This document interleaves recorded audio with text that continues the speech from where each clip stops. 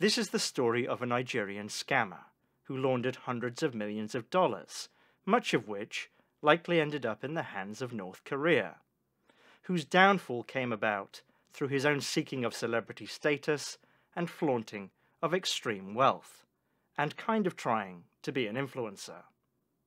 It's a tale of its time.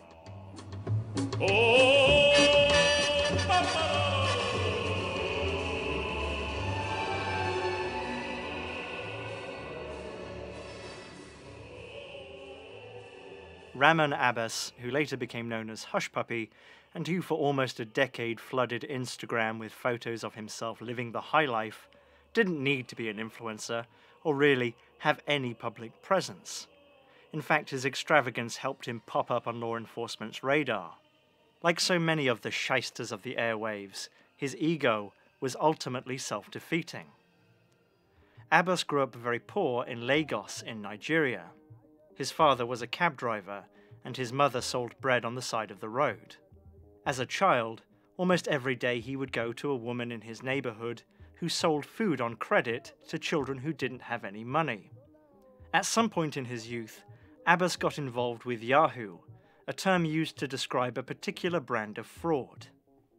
According to Adedeji Oyenuga, a criminologist who studies cybercrime at Lagos State University, young men in Lagos began to dabble in online scamming in the early 2000s, when cybercafes first started appearing and unemployment was rising. That and a ruthlessly corrupt government meant there was seemingly little opportunity to get out of the slums. Some wannabe scammers congregated at a cafe in Bariga, which is adjacent to Abbas's home neighborhood, and used free Yahoo email accounts to operate digital scams. They came to be known as Yahoo Boys, and would seek out magas, which roughly translates to gullible Mark. The scams were not always like the hacker cliché of breaking into a server through a back door and changing the source code. Really, they were cons. Taking advantage of blind spots in bureaucracy, pretending to be other people, taking advantage of trust. They were not always especially sophisticated.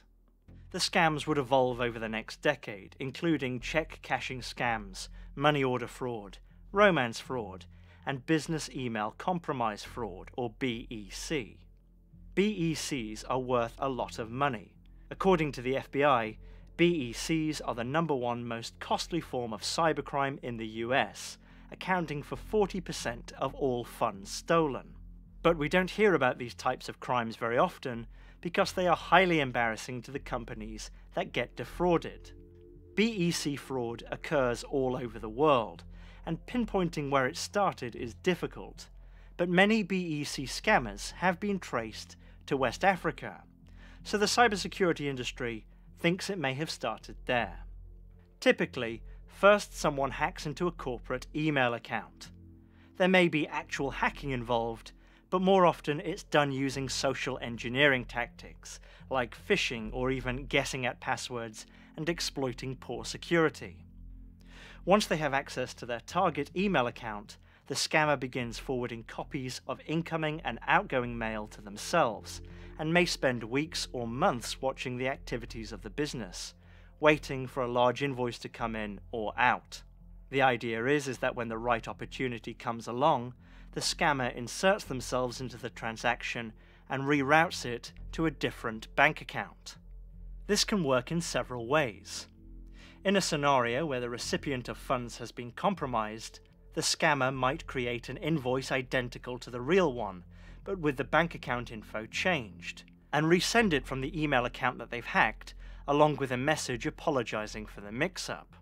Another scenario is where the scammer creates a spoof email account very similar to a real one from the company. In some cases, they might create fake websites that look identical to the real website, but with one letter changed, or some other slight difference. Like I say, more of a con than what you might traditionally think of as hacking. Sort of like the corporate equivalent of, "You're not the usual Brinks truck guy?" "No, he's ill." And the money changing hands isn't small. Many of these transactions are in the millions of dollars.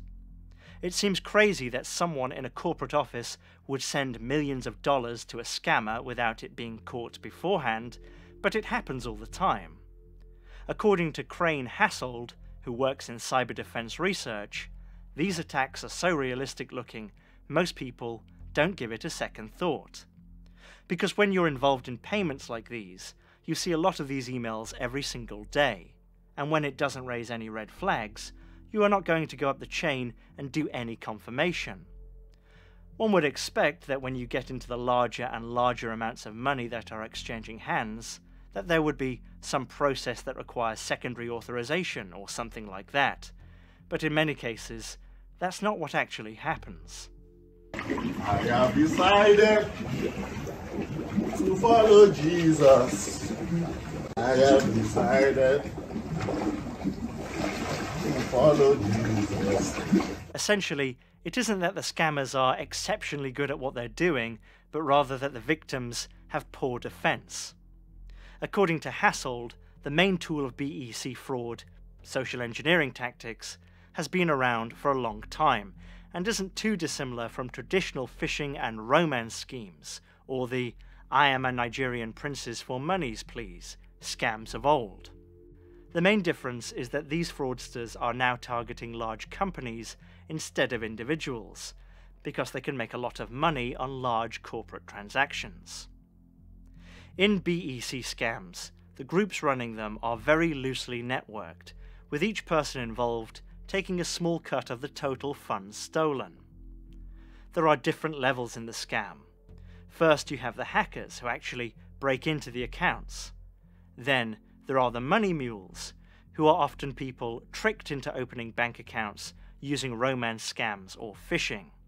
Then you have the loaders, or the money launderers, who control international bank accounts that can accept large amounts of money and redistribute that money to the mule accounts around the world, where the money gets split up among other participants.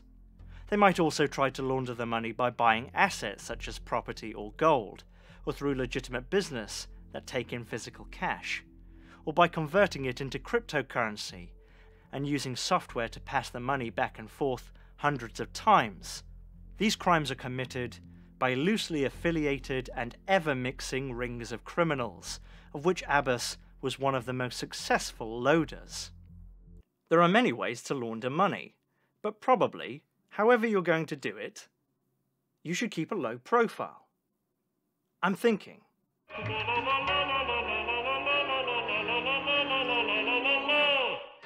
Around 2014, Abbas left Lagos and went to live in Kuala Lumpur.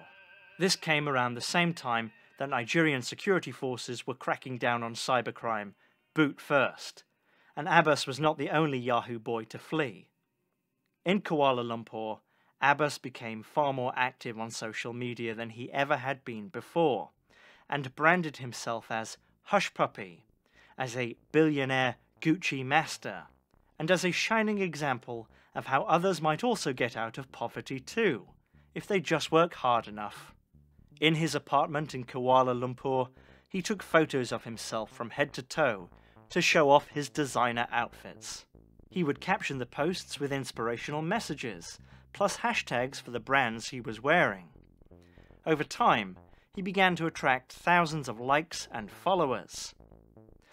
The overall message of his brand on Instagram could be described as, "I grew up poor, I became rich, you can do it too, just believe in yourself. Hashtag Gucci, hashtag Louis Vuitton, hashtag Versace, hashtag Cartier, hashtag Fendi." His messaging is weirdly rife with the same jargon and positive feedback that you see in people who run MLMs or cults.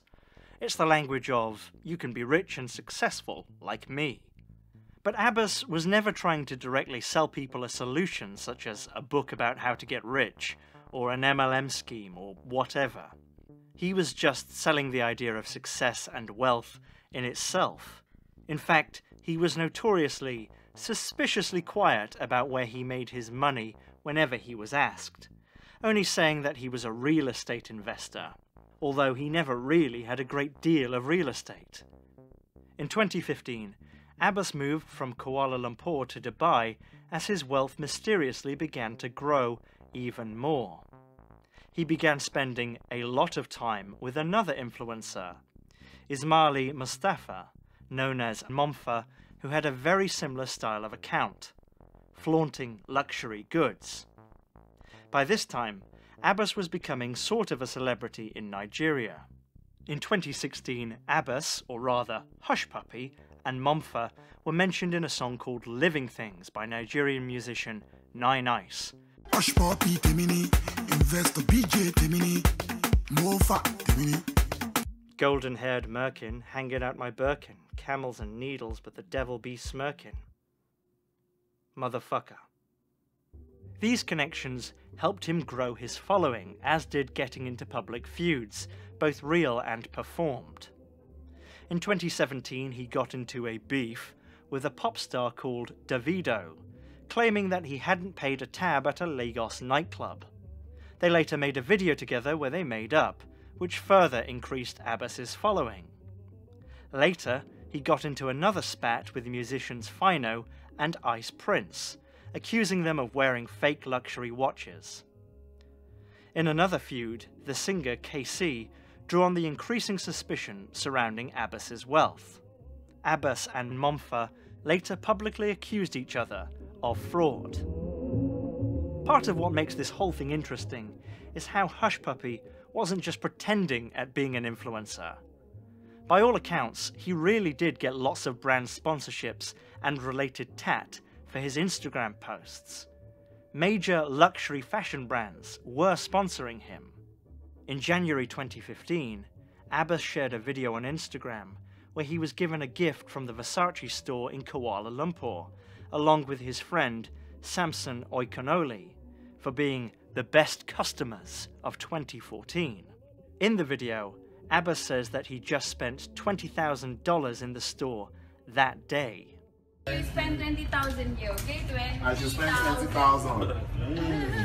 Mommy, I got it. He got custom shoes from Christian Louboutin, a custom-made purple Rolls-Royce, an all-expense trip to the Ritz Paris for Fashion Week as a VIP guest of Louis Vuitton, a dinner invitation, quote, by Fendi to dine with a lot of amazing, strong societal giants.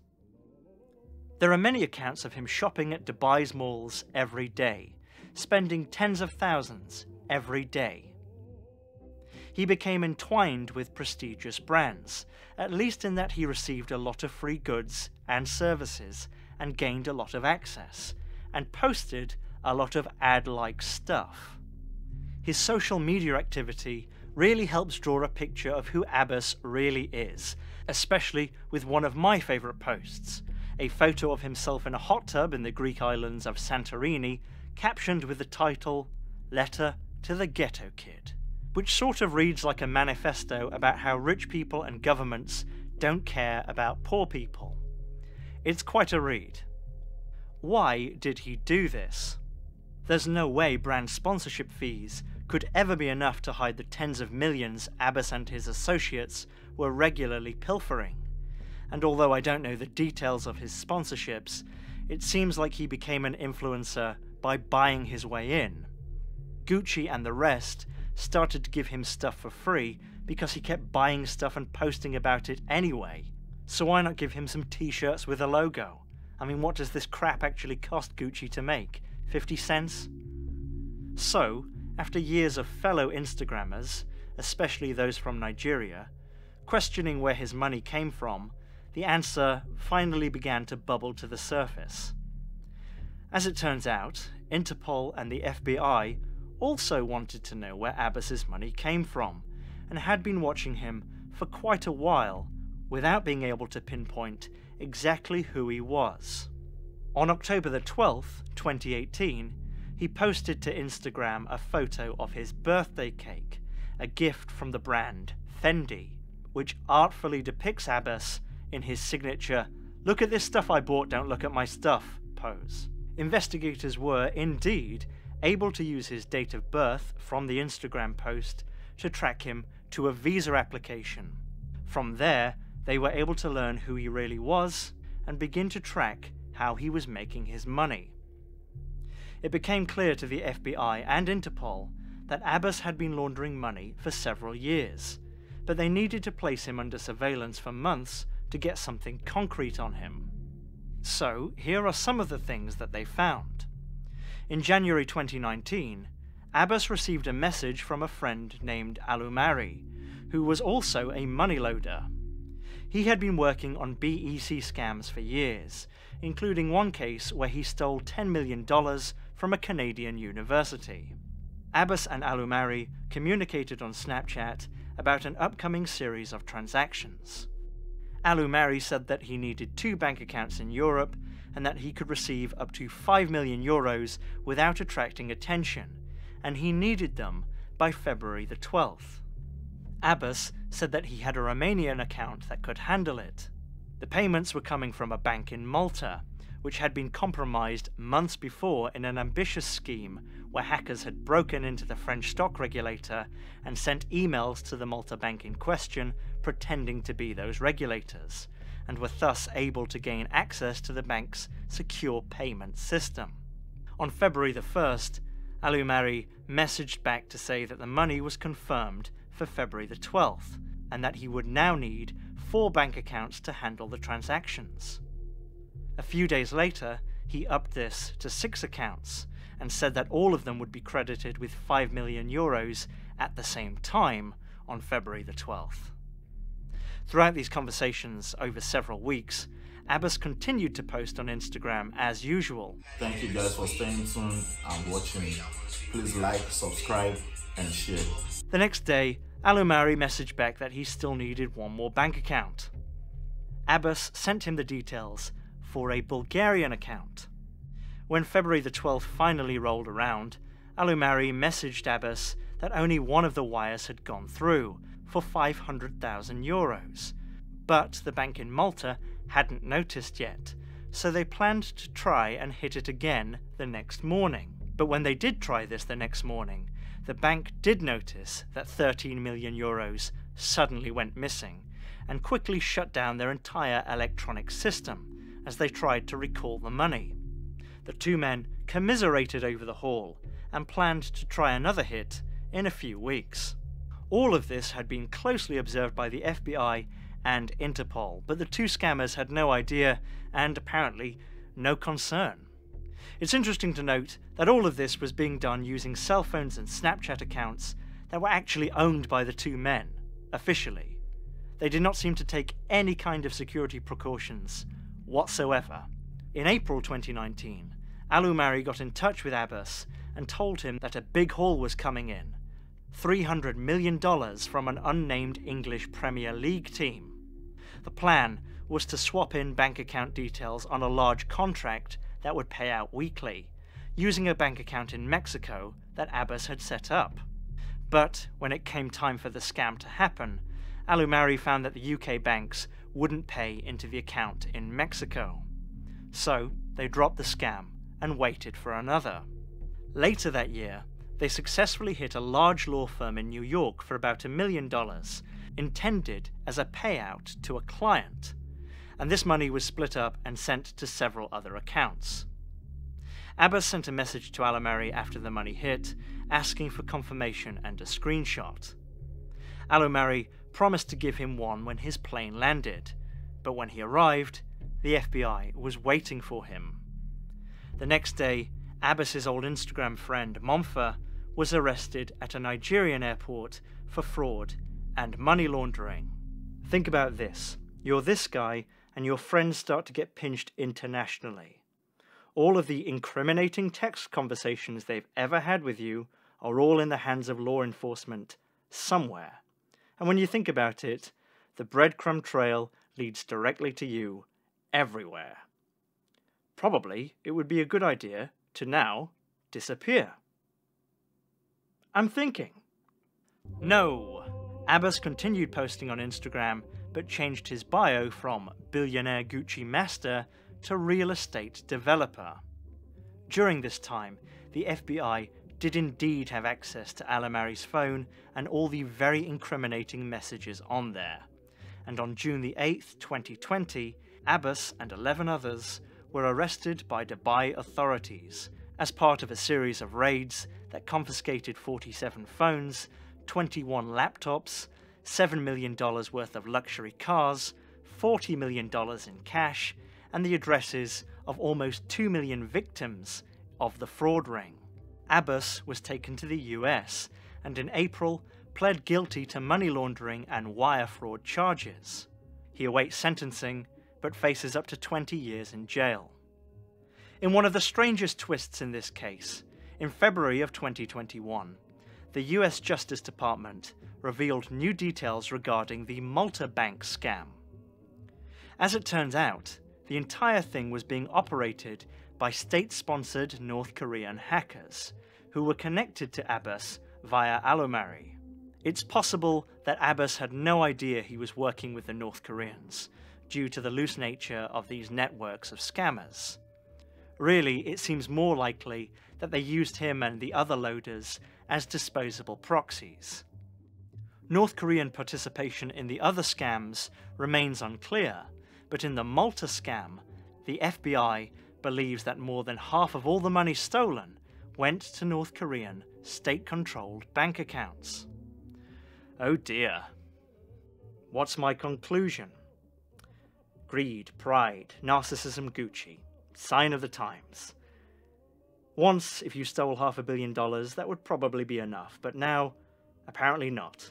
Apparently it's not enough without adoration too, even if that adoration is bought, even if that adoration puts your liberty in jeopardy.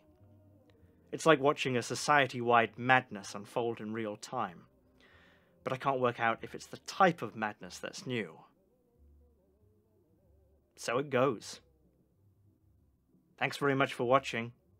I'll see you next time. What a baffling world we live in.